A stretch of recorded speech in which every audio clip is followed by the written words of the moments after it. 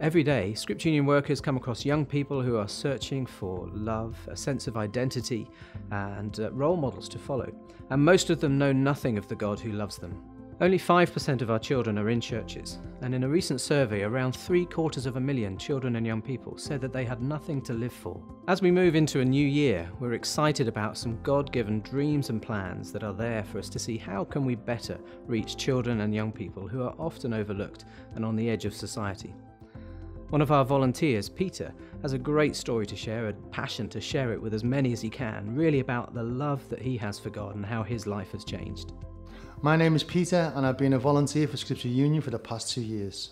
If you'd have asked me 20 years ago if I'd have been a volunteer for Scripture Union, I'd have said no chance. I never grew up in a Christian household. I was one of 6 siblings where I grew up in Liverpool, Toxteth, and I got mixed up with the wrong gang, the wrong crowd in Liverpool.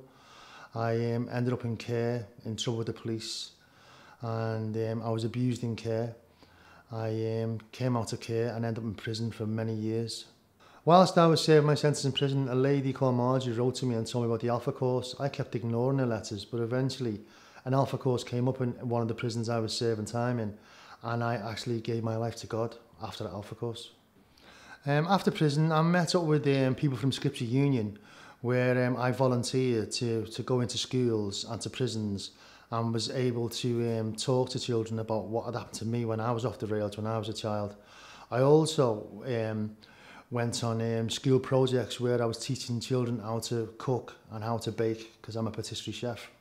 It was great to be a part of this project, with to be able to share with the kids of what happened in my life and to show them what God had done in my life and changed my life. These children who I was involved with, these are kids who are going off the rails in schools, and these are being picked to do this type of course. And it was great for me to have an impact on their lives, because I was off the rails when I was a kid, and to show them what God has done in my life and changed my path. Peter's cookery courses have reached hundreds of children in his local area who are often at risk of being excluded from school. However, for us to continue to develop and sustain new initiatives like this, we'll need your support. The prayers and generous gifts of our supporters are crucial in enabling this work, so if you are able, please go to the website and donate through that. That will really help us to enable more volunteers like Peter to get involved in reaching children and young people in new and exciting ways. Thank you.